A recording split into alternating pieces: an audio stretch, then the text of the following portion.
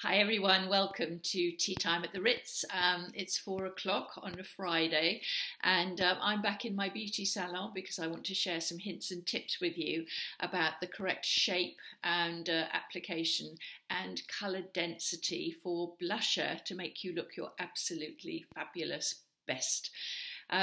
It's the end of what has been quite a long week for me. We've been doing some filming with Facebook, which has been, some of it has been remote in the sense that one team was in California and we had 4 people in Anna's house, in fact, for the filming, doing all the live stuff in the UK. Not live, I mean filming stuff in the UK. And oh, exhausted would be an understatement for how I felt last night when I got home.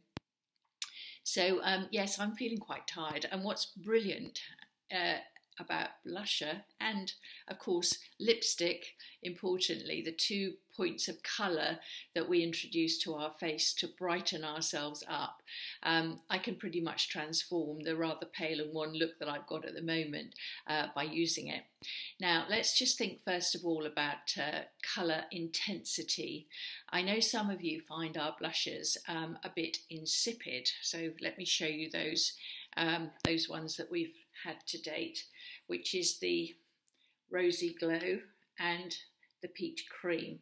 Now, I personally don't find them at all insipid. In fact, when I have tried our stronger and much more intense colour new blushers, which are Coral Pop, that one, which is the warm toned colour, and Raspberry Pop, which is the cool toned colour.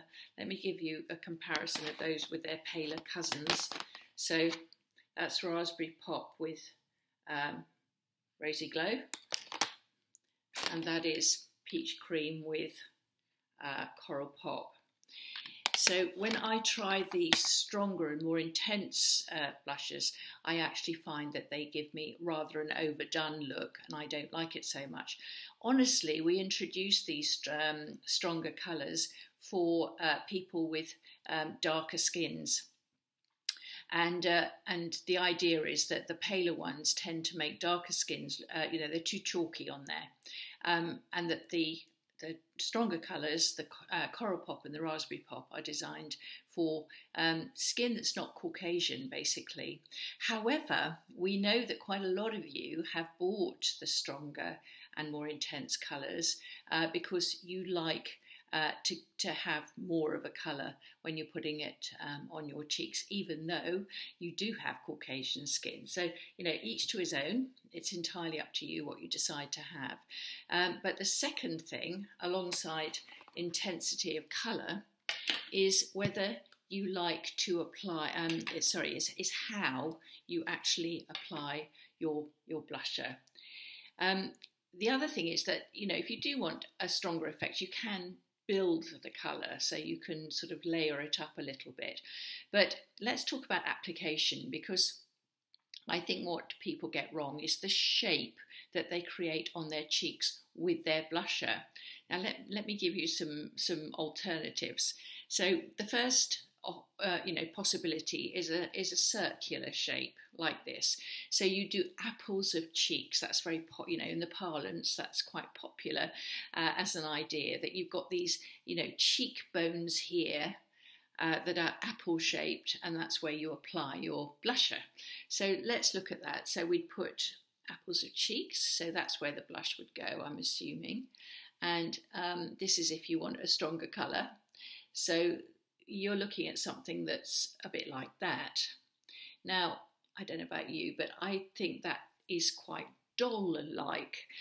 You remember those old-fashioned porcelain dolls? They used to have this circle of pink on their cheeks, didn't they? To make them all look pretty, and gorgeous. But I don't think we want to look like painted dolls, so I'm not sure that circular colour is a good idea. Then you've got the idea of contouring, the strips, the stripes of colour. So that would look a bit like that.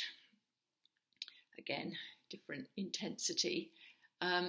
So we're talking about like a line, a thickish line going like that across our cheeks.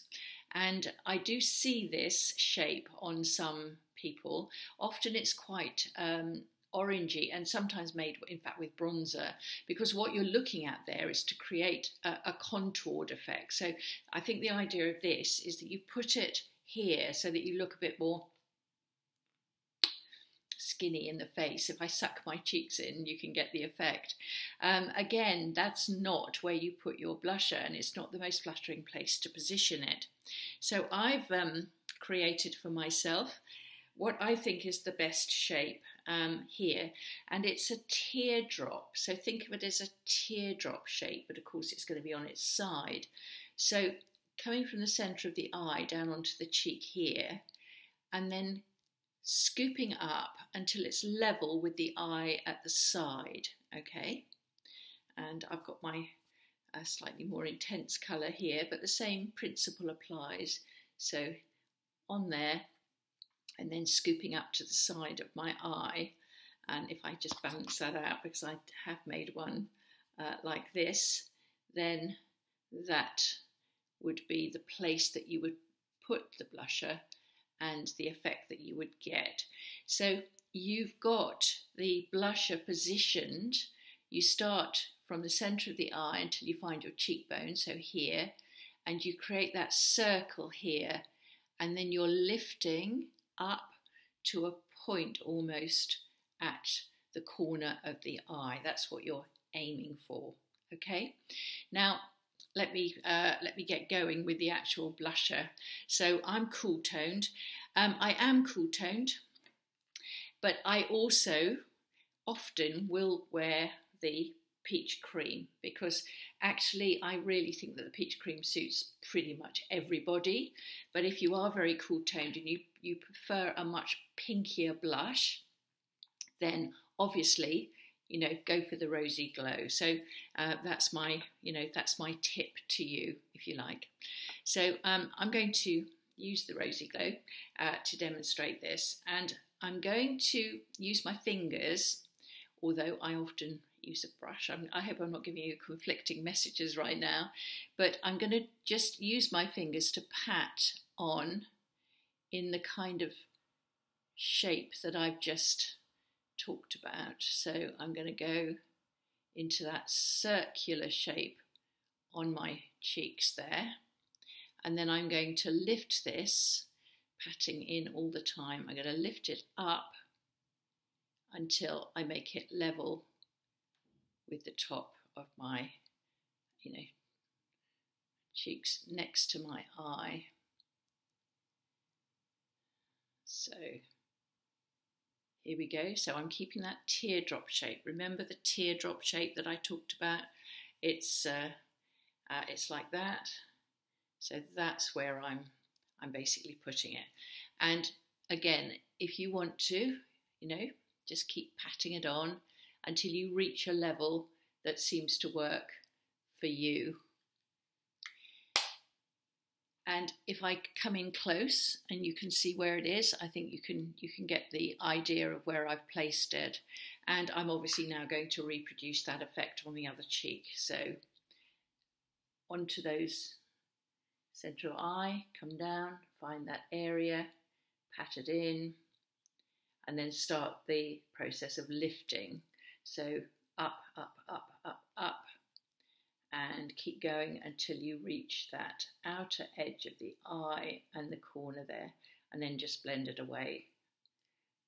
Okay, so again, I think I'm using my laptop screen as a mirror. It's not a perfect representation of a mirror, but it's near enough. So having done that, which I think is quite quick and easy to do, I'm going to take my brush, and I'm now just going to, again, I'm not going to drag it so much, it's just pat it in. And what you're doing is you're just blending it, really. So patting it in, lifting it away, until you've got the right level of just, glow.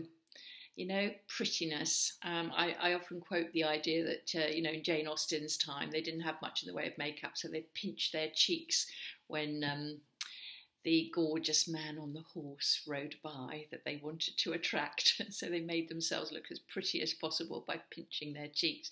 Well, we don't have to do that, thank goodness. In the sense that we've now got modern cosmetics which do that trick for us.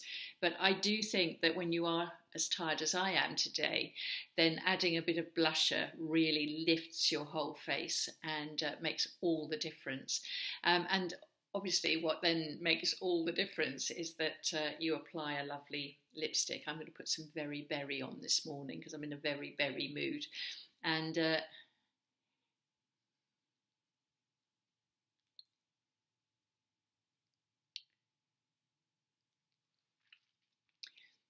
I know that when I've got my lipstick on, having applied my blusher as well, that I've done a really big favour to myself in helping my face look a lot less tired and less wan.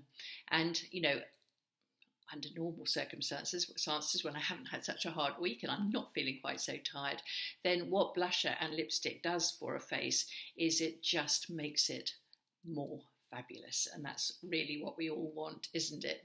So I do hope you enjoyed that. I hope that you enjoyed being back at the my beauty salon before going off to the tea time at the Ritz.